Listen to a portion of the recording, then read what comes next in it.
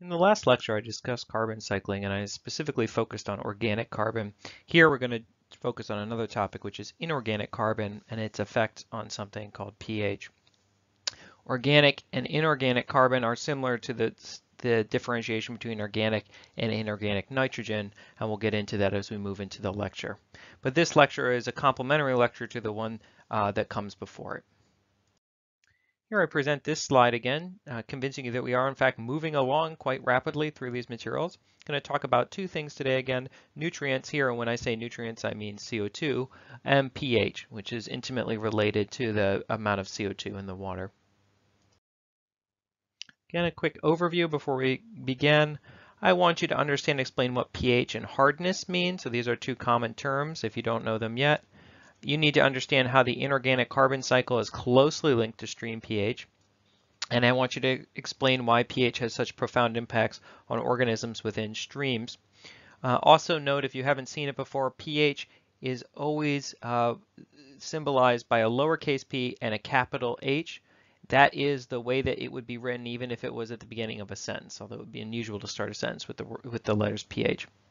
In the background here, what I've provided is a picture of a stream, kind of swamp. It is a stream by some technical sense, but it's also very slow flowing and very, very broad, so it starts to break into a group that's not always obvious. This is sort of a wetted forest area, but in any case, the pH in these environments tends to be relatively low, and the organisms in it, for instance, this beautiful pygmy sunfish, have adapted to live in those relatively low pH environments, and that takes special adaptations to do so. All right, so what we're going to talk about today is the carbon cycle. I'll introduce this slide again when we get back to CO2. But I want you to understand that CO2, which is atmospheric, is going to dissolve in and out of solution, and that's going to have profound impacts on this thing called pH. The other thing that we're going to need to talk about is the pH scale. And before we get too far into this talk about DIC, what I want to first talk to sort of remind you about is that pH comes in a scale measured from 0 to 14. Waters that are neutral sit at 7, so the magical number for neutral water is 7. If you become more alkali or basic, then you go up on the scale, so you go into the 8, 9, 10s, and so forth. If you become more acidic, you go down on the scale. To give you some example, that things like stomach acid can drop the stomach to as low as a pH of 1, but things like, say, black tea may only be at a pH of 5. So acidic, but not extremely so. Compare that to, say, something like seawater, which tends to be basic, but again, not extremely so.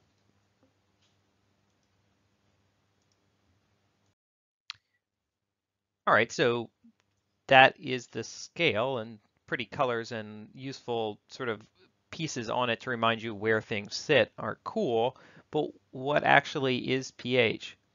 All right, so let's back up a bit then, because we need to think about pH, and then we'll think about how it relates to dissolved inorganic carbon. Water, which is this strange molecule that we're spending a lot of time in trying to understand, has this unusual principle that it is strongly charged. And it is strongly charged such that there's a very strong electrophilic atom, that is the oxygen. And there are two very small, weakly polar atoms that are not able to hold on to their electrons very strongly when they're brought into a bond with oxygen. As a result, the electrons are actually deformed. So although we show this nice picture of this sort of Mickey Mouse look for oxygen and hydrogen when they're bound together, they're quite deformed, such that the oxygen tends to have electrons around it more frequently than the hydrogen does. That means that on average, the hydrogen has an element of positive charge that is more frequently exposed, and the oxygen tends to have an element of negative charge that is more frequent. And that allows you to form these temporary connections, which we call hydrogen bonds. Hydrogen bonds are a bond between hydrogen and some other electronegative charge molecule. In this case, it would be the oxygen. Understand that these are extremely temporary. You're talking about easily less than a second, and they happen constantly. That is really important for many of the features that we see with water, including things like the reason that when water freezes, it actually becomes less dense than liquid water, right? That's a fairly unusual feature. When you think of a solid being less dense than a liquid, that's very uncommon. But what would happen if instead of that temporary bond being temporary, that bond lasted just a bit too long? Now, in this image, this particular picture shows you something that is not really true. Again, these are models, and all models are wrong. This one shows a hydrogen bond that's occurring right in the middle of the oxygen. That is not true. It generally occurs out to the opposite side of the hydrogen, so you would tend to get hydrogen bonds here. When that occurs and they last just a bit too long, maybe the oxygen on the other molecule pulls away too fast and the hydrogen stays too close, and then you get a situation like this one over here, where you now have two fully charged molecules floating around in solution, one with a positive charge and one with a negative charge. So the total charge of the solution is 0, but the actual charge on the molecule is now a full or a partial charge. One of them is H3O, that's hydronium, and the other one is hydroxide, which is OH negative. OH negative will make the solution, if you have more hydroxide than hydronium, then you'll get a basic solution. If you have more of H3O plus, then you'll have a more acidic solution. Okay, so I've told you a lot about how that actually might occur, but I still haven't told you what pH is, right? So just tell me what it is. And the reason I've been avoiding that is because it's a little bit of an unusual scale, and I wanted to first convince you that the mechanism for producing acidic and basic solutions exists. But what it actually is this strange equation right here.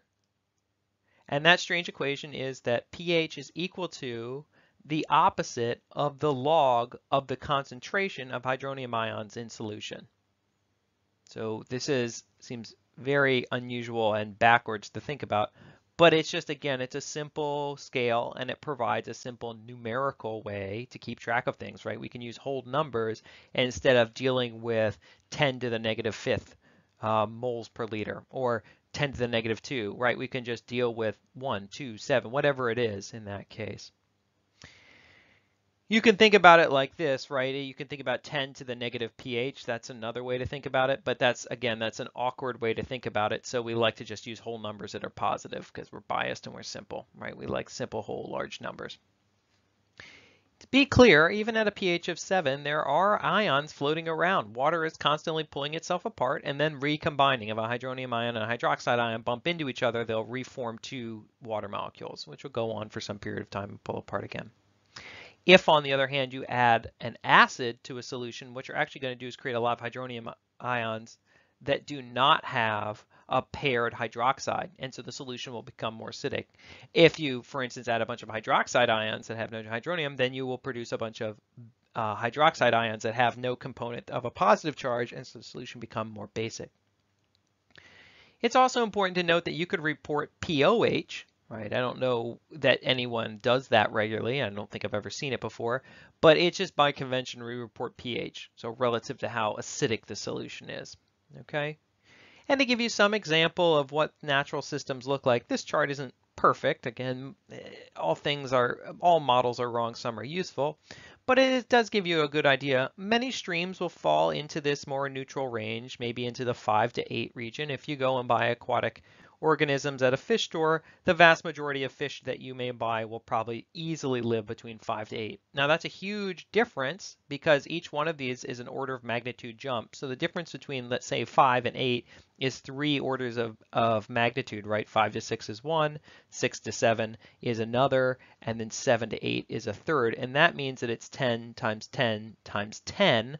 So it's 1,000 times different in concentration, which is a lot, right? So that's the difference between someone saying, I'm walking, I'm riding on the highway, I'm in a space shuttle, but 5 to 8 is not a huge range. Some systems may get as high as 9. That would be unusual, but it does occur. And very rarely do we see extremes outside of that. 5 is a pretty low mark. If you go out and just measure the pH in your local stream, I suspect you will find it's probably in the upper 6s to the mid 7s. So maybe 1 pH unit. As a result, when you look at this, right, this is a little bit less generous than it should be. It says here streams are maybe 5 to 6 to maybe somewhere 7, almost 8. Fish live outside, even in broader ranges than what's listed here. Precipitation tends to be slightly negative. This thing that we'll talk about, which is called acid rain, comes out at a very, very negative rate. It's also worth noting that when there are things like acid rain, fish will die as a result of that, and not just fish, but a lot of organisms. Crabs, snails, mussels, things that rely on calcium especially to build shells will have a hard time building shells when the pH falls below neutral. Okay, and this is unfair. This is what's showing you is the pH ranges that we find in the human body, not the pH ranges that humans could, let's say, live in. pHs that humans live in are basically unmeasurable because humans live in air and there isn't a pH to air, so that doesn't really make sense. But we do find a range of pHs in the human body. And you can see that seawater here is even more narrow than, say, streams, and that blood is located somewhere in close to neutral. But it actually does vary depending on how fast you're breathing. All right, so again, returning to this picture that we showed before, what we need to talk about today is the inorganic carbon. And the inorganic carbon is really, for us anyway, CO2 and this thing called DIC, which is dissolved inorganic carbon, which is helpful. Technically, things like methane would also fall into inorganic carbon, but the majority of the time we're just going to talk about CO2 as being inorganic. And again, the reason that we classify these things as organic or inorganic is simply the complexity of these molecules. Simple inorganic molecules can be made by inorganic processes. For instance, methane and CO2 can both be produced with or without living organisms. However, organic molecules largely require life to actually produce those. So let's look at DIC here. Again, this is tightly linked to CO2. All right, so we've talked about pH now. I mentioned at the beginning of this lecture, we're going to talk about the carbon cycle. I showed you the carbon cycle. I promised the carbon cycle. So let's go look at the carbon cycle. Carbon actually can react with water, okay? And it's a very simple reaction. You can see it here. CO2 gas in the atmosphere can combine with water and make H2CO3, literally one water added to a CO2.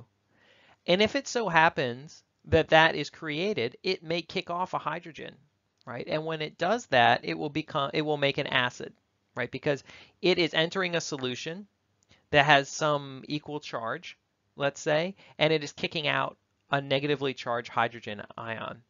This negatively charged molecule over here is not going to alter pH, right? That negatively charged molecule is indirectly altering pH by releasing this hydrogen, which is what we're actually measuring when we do pH stuff. You can even go a little bit further and you can kick off another hydrogen and become this molecule down here. It's very rare, but it does occur occasionally in waters. Conversely, a lot of rocks and sediments are made of calcium carbonate, and that can go into solution. Then calcium can be released. And when this charged molecule is in solution here, what it will actually do is recombine with water, and it produces hydroxide. And that hydroxide will either react with one of those little H pluses floating around, or it will stay in solution and not have anything to react to, and that will make the solution more basic. So CO2 will push the reaction towards more acidic. Calcium carbonate, which is a white rock that is very common in a lot of areas, will push it towards a more basic solution. I'm sorry, did I say CO2 will push it towards a more acidic? Calcium carbonate will push it towards a more basic solution. This, as a result, means that CO2 is really important for changing the pH of the aquatic system, even in low concentration. In addition to that, think about it this way. What other things contribute CO2, a dissolved inorganic carbon, in a sense, to the aquatic system? And a hint, it's in this image right here. It's both animals, right? Animals are constantly contributing CO2, and plants. And conversely, plants are removing CO2 from the aquatic system. So at night, plants are constantly producing CO2. They have to have a metabolism, and they are therefore lowering pH with animals in the same environment. But during the day, plants are reversing, right? So they are making lots of O2 and consuming CO2, and therefore pH should increase during the day. So that means that in a very simple world, in one sense, animals push towards the negatives and plants push towards these, animals push towards the acidic side and plants push towards the basic side. Again, assuming that plants get light during the day, they will generally push in the direction of basic. If something were to happen and a lot of plants were suddenly to die, or they didn't have access to sunlight, then they would push in the direction the animals are pushing, which is they'll make solutions more and more acidic by releasing more and more CO2. And it should also not surprise you then that climate change is going to have a profound impact on the way these systems operate, in part because it's going to push CO2 into the water. Now you can actually see this effect.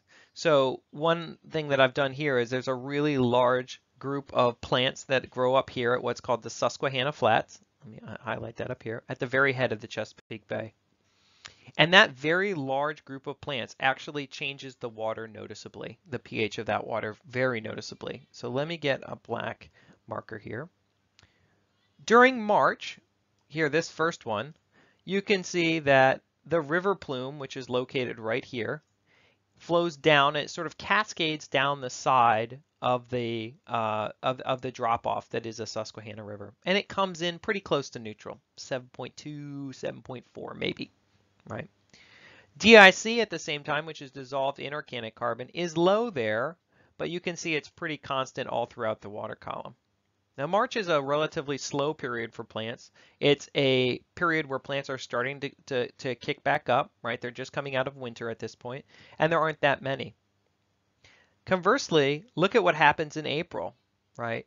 All of a sudden, plants are growing all over the place, and now the pH skyrockets, right? It goes from that 7.2 to that 8.2. So the plants themselves create an enormous amount of pH shift. They create an order of magnitude shift in the pH right in that localized area. In addition to that, you can actually see that those purple colors disappear, right? Because in addition to that, the plants are pulling CO2 out of the water, right? And so they're having profound impacts. This wedge right here is different than all of the other water because the plants are depleting all of that CO2 from the water column. And then as we get full on into the growing season here in May, you can still see that pH shift because of the plants, right? It's very, very noticeable. And the DIC is hugely depleted, right, relative to the water column. Look at all the purple is contained right here. And if you were just to guess from this little segment over here, you would anticipate that it would be green or light blue. But in fact, the plants have pulled all the CO2 out of the water because they're so rapidly photosynthesizing. It's a really good example of plants actually going about and modifying the flow and the chemical properties of the water that are passing them. And this can occur in streams, right? Streams are maybe less prone to this kind of thing, although the Susquehanna Flats is right at the interface between what we'd consider an estuary and a river. But they can have profound impacts on things like the pH. And if you are studying limnology broadly and you look at lakes, you will see that very, very rapidly. All right, and this is what the Susquehanna Flats look like. You can see that this is, first of all, this is a very large river, right? So I don't want you to think, oh, this is a little tiny thing, right? This is a river so large that were you to say, I'll just swim across it, right? Just a river, I'll just swim across it. You would probably get tired before you reach the other side, and you would need to have somebody help you, right? Get back onto a boat and wait until you had recovered. You can see that the plants go on and on and on and on, and you can see the density of those plants, right? These are huge, hugely abundant beds of what are called seagrass or eelgrass, but are Vallisneria is the genus. Also, this person is doing a wonderful job wearing their PFD. Always remember, whenever you're in the water, wear PFD, saves lives. This person does not have their PFD buckled. Please make sure that when you have a PFD on, it is buckled. It does not help you if you go overboard and it's not buckled. It will come right off. One of the other things to think about too here is this thing called buffers. So we've talked about acids and bases now. And acids and bases are the addition of those H plus or those OH negative ions. But when there are salts floating around in solution, so take a look at the right, those HCO3 negative ions, they will actually occasionally pick up H pluses, right? Or the sodium can pick up a Cl or a CO3 negative, or it can combine with an OH negative. And that regular combining, recombining with these solutions, in these solutions I should say, means that these solutions change pH more slowly. because free ions have a harder time making large shifts, right? They are more evenly balanced by the charges that are in the water. And that means that you can slow pH change, that these inorganic salts floating around will slow the pH change in solutions. And in fact, you can buy these buffers and get very close to these pHs for long periods of time. So when you buy buffers like proper pH 6.5, it will in fact keep your aquarium very close to pH 6.5, especially if you add it in the right dosage. If you add a very small amount, it won't help you, but it's a salt that will help to buffer that thing around 6.5. As the pH becomes more acidic, it will tend to release negatively charged ions that will combine with those H pluses and control the pH drop. As it becomes more basic, it will tend to release H plus ions that will push it more slowly towards that, right? So it will slow down shifts in one direction or the other. And these are natural. They occur all throughout nature. There are lots of different salts that buffer solutions. And many streams and waterways have their pH buffered so that radical shifts in, say, a moment by moment or a day to day aren't common, but over the course of maybe a growing season, they might change as a result of these kind of things. So pH remember, is a logarithmic scale, so these things are very large, but the pH balance tends to be relatively steady through time, in part because of things like buffers. All right, and just to convince you that there are in fact these differences across spatial scales, here's an example of that, right? So this is pHs of waters measured around the Great Smoky Mountain National Park. You can see that in some areas it tends to be very low indeed, but in other areas it tends to be pretty moderate, right? And there are large differences even in relatively short, say, miles of habitat, right? That's not that big a difference in area. But regions tend to be very similar to one another. So organisms in a region will probably experience similar conditions. Now, one of the things that I mentioned earlier is this thing called acid rain. And acid rain, it turns out, is really important. And what people don't necessarily know is that we still have acid rain, and that acid rain is in fact very treatable. It's caused by humans, but the way in which it occurs and how to affect it are well known. So we could actually reduce it very easily if we wanted to. Rainwater tends to be slightly acidic, so it tends to be right around 6, which is a little bit more acidic than neutral water at about 7. That's because as it passes through the air, it's picking up lots of CO2. That CO2 is making an acid, and so it tends to be slightly acidic as a result of that. But if you look at the northeast of the United States, this is a great map of that, you'll see that the pHs are quite a bit lower than that. Some as low as 4.5, and they were lower at even prior. This is from 2008, prior to 2008. And you can see, interestingly, that they are concentrated in sort of Pennsylvania, New York, Ohio, West Virginia area. And if you know anything about that area, you will know why that's the case. Acid rain is created in the same way that other rain is created. It's rain that just falls through the air. But when we burn things like coal, we get a lot of nitrogen and sulfur gases out into the atmosphere. And it turns out, just like CO2, NO2 and SO2 are very happy to combine with water. And when they go about doing that, they make acids. And when they make acids, they make the rain more acidic. Okay, so it's the same process. We're just adding more of these inorganic molecules into the atmosphere. As a result of that, the pH that's coming out of the rain is much lower. That lower pH has profound impacts on the ecosystems, not least of which is it can deplete those buffers that buffer the waters. And that can change the pH of streams by first filtering through the water. Often it will do things like kill trees, which are also sensitive to pH levels. Now, the Clean Air Act in the 70s brought this concern to the front because you could sue to have the government protect air quality. But actually, it wasn't fully addressed until the 90s, or I should say addressed until the 90s, when Canada and the US agreed that they would limit production of these nitrogen and sulfur gases from power plants. And it turns out that that's a majority of where it occurs, and is car exhaust as well as the other one, but is also well controlled. Hence the reason you have a catalytic converter on your car, which is that thing that sticks off the back of your car that looks sort of like a box, right, as the gas is about to exit the tailpipe.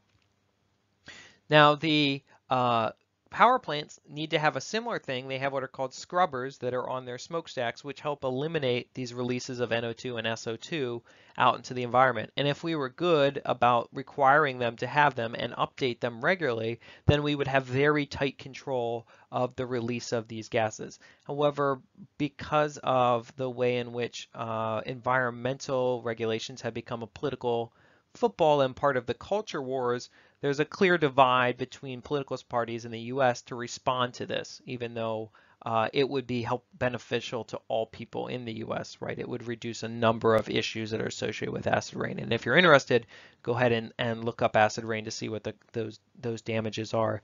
But again, because this has fallen into the culture wars, the appetite to respond has largely divided along partisan lines, and so we don't see good response in the way that we should for the protection of our landscape, unfortunately. So acid rain is an immediately solvable problem, but people have been slow to respond to it. So who cares about acid rain, right? This is another chemical feature of the landscape. There are a number of issues. There are human health problems associated with it. Again, if you're interested, I would look it up exactly what those are because there's lots of them to discuss. It actually, the other thing it does is it helps dissolve buildings, right? Acidic substances coming in contact with things like rocks, and a lot of rocks are made of calcium carbonate, will dissolve away, okay? It does a lot of damage to forests. It releases aluminum, actually, it turns out, into the water column. We're not going to talk about the aluminum cycle, but it turns out that aluminum is important in streams and waterways, and that the release of aluminum, especially into forested regions, causes wide-scale plant loss. And it kills animals directly. As I warned you before, pHs have profound impacts on the way that organisms live in them, and pHs that fall too far are impossible for organisms to live in. Now, we have partially addressed acid rain, and unsurprisingly, maybe, organisms have responded very favorably to that. So, for instance, this is dated from 2019, and you can see that acid rain at one point had eliminated all fish from this lake, and you can see now that that is quite a beautiful brook trout.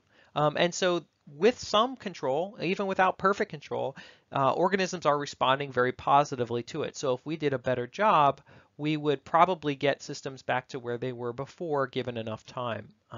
It's just a matter of having the political appetite to do so. Now, there are organisms that are specially adapted to live in low pH environments. Low pH environments have a couple of issues associated with them. Low pHs mean that there are a lot of ions floating around in the water themselves. And those low pHs, or I should say also basic, if you go into alkaline waters as well, there are lots of ions floating around that can damage body surfaces because those ions are happy to react with things. That helps to eliminate that charge in the water column. In addition to that, many metabolic processes rely on very tight control of pH. So for instance, the stomach needs to have a pH of a very low level to make sure that it can go about doing its work of pre-digesting food and getting amino acids ready to be consumed or taken up by the small intestine. If the pH is not low enough, the stomach will not function properly, and you'll have issues with parasites and with extraction of amino acids from your food. Okay, so that is just one example, and that occurs all throughout the body. If the pH isn't at a certain level, blood doesn't operate very effectively. It goes on and on. So organisms that live in pHs that are vastly different than the material that's in their body have to work very hard to both control the pH in their body. So they'll need lots of buffers, and they'll also need very strict sort of separation of fluids in their bodies from the outside environment. And they will also have to spend a lot of energy paying to repair systems that get damaged by these ions. If, for instance, fish or other organisms, because there are plenty of other organisms, enter a low pH environment or a high pH environment very different from what they normally live in, they will frequently increase things like mucus or increase the thickness of some boundary layer between them and the water initially. And that will get them through those pH environments.